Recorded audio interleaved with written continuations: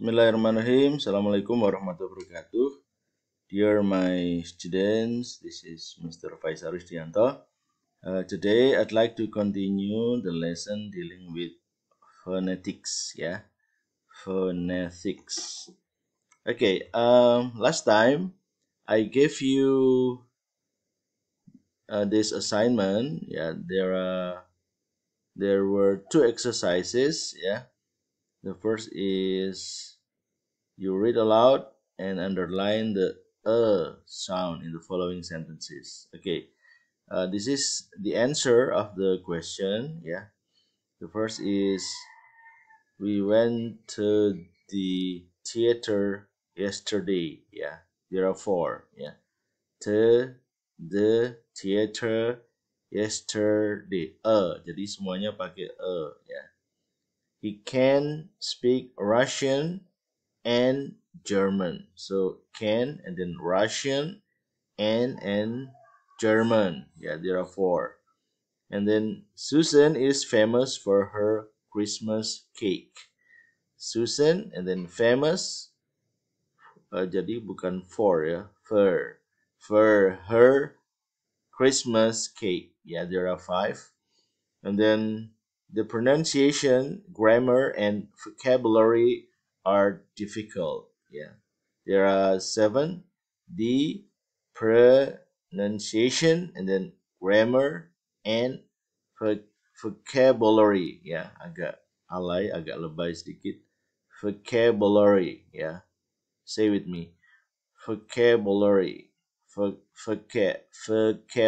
Jadi bukan vocabulary tapi vocabulary are difficult. Number five, we could ask them if they have reached a decision. Could and then them and then have and then bukan a tapi a decision. There are four. A man and a woman were waiting at the station. A man and a women were and then at and the. Number seven, they are going to the mountain on Saturday. To the mountain and Saturday. Kalau American English, they say mountain. Kalau bilang internet. Kalau bilang mountain, mountain. There are four. And then number eight, the private sector is all economic activity other than government. The private sector and then economic and then other than government. There are seven. Number nine, where are the spoons and forks? Where are the spoons and forks? R, D, N, and N ada tiga. Number 10, there were 700 or 800 people present at the conference. Where are and then 100 and then at the conference ada dua di situ. There are 7. Number 6, ticks the words that contains the sound. Thursday and then skirt, work, nurse. Jadi Thursday, skirt, work, nurse, birthday. Susah bacanya bukan birthday, bukan birthday, tapi birthday, and then turn, weren't, and then heard, early. Yang lain-lain tidak bisa dibaca seperti itu. Does, short, Tuesday, year, nggak nyambung dengan sound yang tadi. Okay, then the exercise 7, ada dua pilihan. There are two choices, and then you should find which is correct. Clues-nya semacam wilayah. Which country did you say he live in? County itu wilayah kabupaten. Jadi county jawabnya. Which county? County and country. County, country. She rubbed the silver to make it shinier. Ya, close-nya menggosok. Ya, kalau rub itu menggosok, kalau rub itu merampok. Ya, jadi the choice of words deals with the context of the sentences. So it is not only the problem of phonetics, but also grammatical construction and also the meaning. Ya. Jadi jawabannya rub, bukan rob. Ya. Yang pertama tadi. There are a lot of colorful racks, and racks. Ya. Racks and racks on the floor. Ya. Oke. Karpet permadani itu yang the second. Ya. Kalau yang pertama racks itu ada kayak AE-nya racks. Kayak dari gembel, dari miskin jadi kaya raya. Itu rags to riches, ya. It is a story of rags to riches. Misalnya orang dapat hadiah 1 miliar, atau hadiah 5 miliar, itu from rags to riches. Rags dan rags itu lain, ya.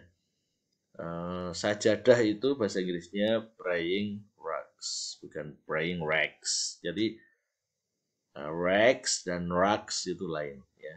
Jadi jawabannya yang second. Can I borrow your cap, ya. Cup atau cap, ya. Nah, boleh saya pinjam topinya, kopiahnya, ya. Kopiah itu cap, ya. Why you always use your cap, ya. When I was in India, many non-Muslim people, my friends, my classmates in the same batch, they asked me, why you always use your cap, ya. Kamu pakai kopiah terus ngapain, gitu. Because I'm a Muslim, saya bilang itu. And ask me everything about Islam. If I know, I will answer it. If I do not, I will ask the others. Jadi mesti nanyanya why you always use your cap, bukan why you always use your cup. Ya, cup itu ngapain bawa piala, bawa gelas. Oke, jadi jawabnya cap. Number 5, we were wondering where she was. Ya, ini clues-nya imagine atau bertanya-tanya. Jawabannya wondering, ya. Jadi roti wonder itu roti yang bertanya-tanya. Gimana rasanya? Wondering, ya. Kalau wondering itu berkelana, melancong. Jadi bukan jawabannya. Number 6, she has a heart of gold, ya. Heart, ya. Heart. Jadi hati itu ya heart. Ya, kalau hut itu pizza hut itu gubuk, ya. Gubuk pizza, ya. Rumah pizza. Pizza house, pizza hut, ya. Put the butter in the fridge, ya.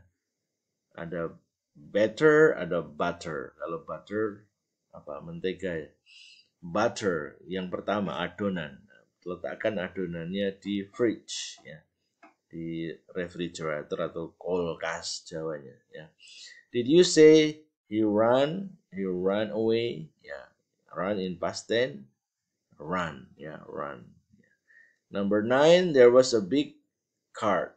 The big cut in the wood, ya. Kalau potongan berarti cut, ya. Kalau cart itu kereta, ya, kereta. Number 10, he tripped over the stem, ya. He tripped over the stem and the stem on the ground. Close-nya tunggul pohon, ya. Ada pohon yang tumbang, itu ada tunggulnya, itu stem, ya, bukan stem. Kalau stem itu perangko, ya. Stem, perangko. Okay.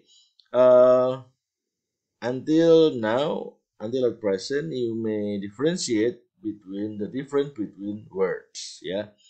Only one phoneme will change the meaning, ya. It make the difference. So we call it minimal pairs, ya. Minimal pairs. Jadi ada namanya pasangan minimal. Perbedaan satu bunyi akan membedakan makna, ya. Seperti bilang doctor and daughter, ya. Doctor. She is my doctor and she is also my daughter, ya. Doctor itu dokter, daughter itu anak perempuan, ya kan. termasuk bilang beach dan beach ya.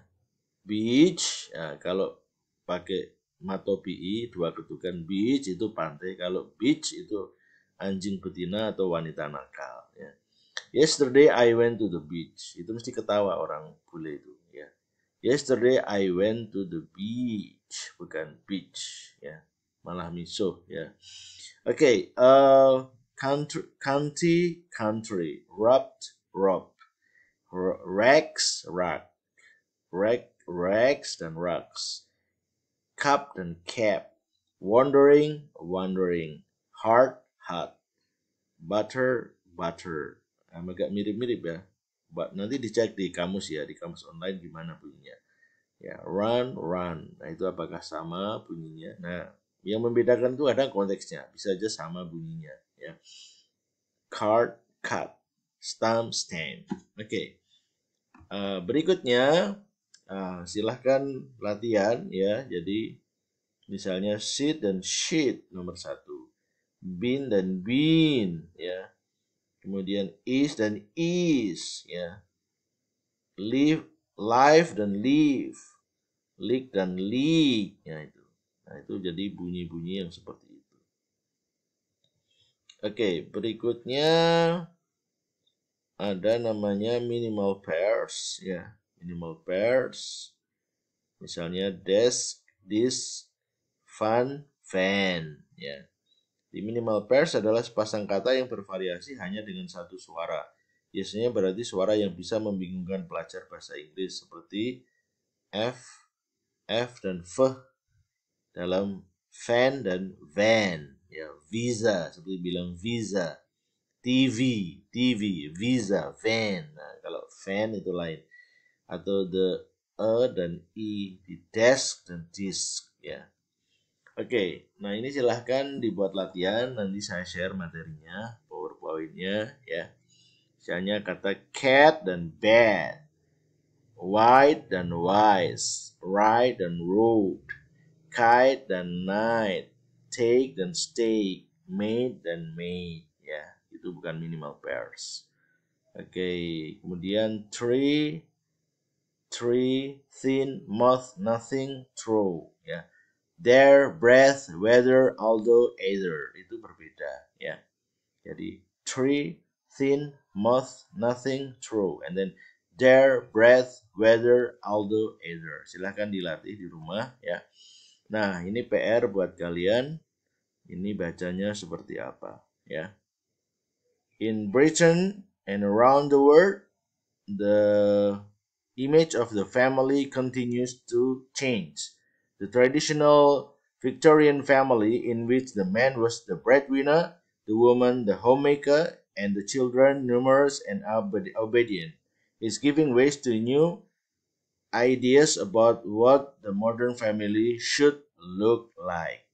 Nah, ini bocorannya ya. In Britain and around the world, the image of the family continues to change. The traditional Victorian family, in which the man was the breadwinner, the woman the homemaker, and the children numerous and obedient, is giving way to new ideas about what the modern family should look like. Ya, jadi nanti suatu saat akan saya kasih ujian tengah semester atau akhir semester semacam ini. Ya, jadi Anda harus membuat yang kode-kode alien seperti ini nih, pas nulisnya gimana ya.